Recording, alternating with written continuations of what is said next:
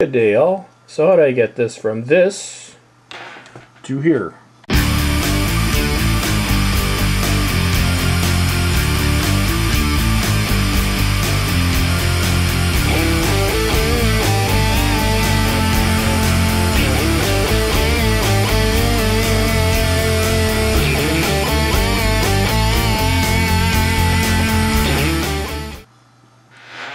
Okay, and we're back. So in case you haven't guessed it, today I'm just doing a quick video on video editing and capturing, and for anyone who may not know how, which a lot of people do, but some don't, how do you get your old VHS home movies onto a computer? Now, first and foremost, what you'll need is a VHS machine. This is the last one that I have that still functions. This is our old DVD VHS combo unit. So obviously you'll need that and make sure that it obviously works. And there are a few different ways of doing it. Some computers, if they have a capture card, you can plug it directly into the computer depending on the card.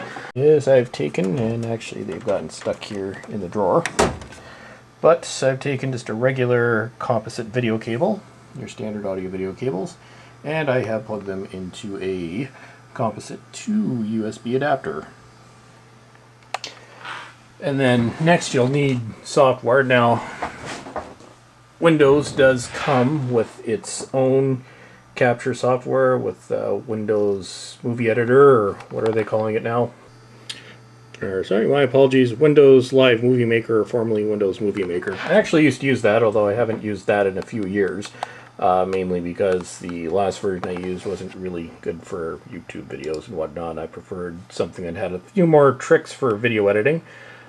So I've used the Mac for video editing and stuff like that, but the suite that I'm using right here, and yes, I know this is out of date, it's last year's version. I actually bought it about 2 years ago. Roxio Creator 2010. I think I got this for $80 Canadian or something like that. But essentially this is your full video and audio editing suite, and the big advantage of this one is it came with my little converter, which originally came in that little box right here. So I've been using this off and on for the past 2 years. If you watch my YouTube videos, it's been kind of back and forth between the PC and my MacBook.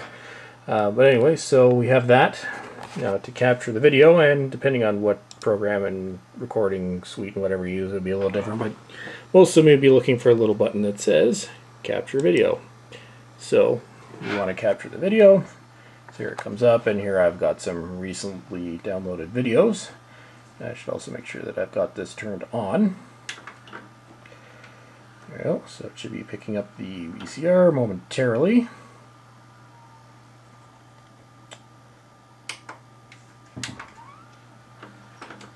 Actually, I didn't turn it on, I had just turned it off. Anyway, so here you have video.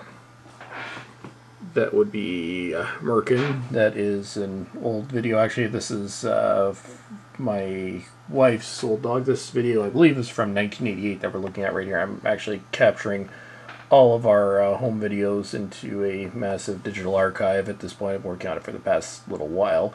And I'm obviously quickly running out of space on my internal hard drive, so I'm going to have to move all this off to an external shortly, or I won't be able to do much of anything with my computer. But anyway, so you're ready to capture. Then you can name the file whatever you want, and I'll name that in a moment. And then you want to select the video type. Now most of them will go right to digital video, but if you're looking to put it on a DVD and it's not high definition video or anything like that, just go to, on this one it's DVD HQ.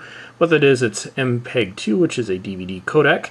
The highest resolution, which is 720 by 480, which is as good as you're going to get with standard definition video. So you start that. Then just start capturing the video. Start the VCR. And then there you go.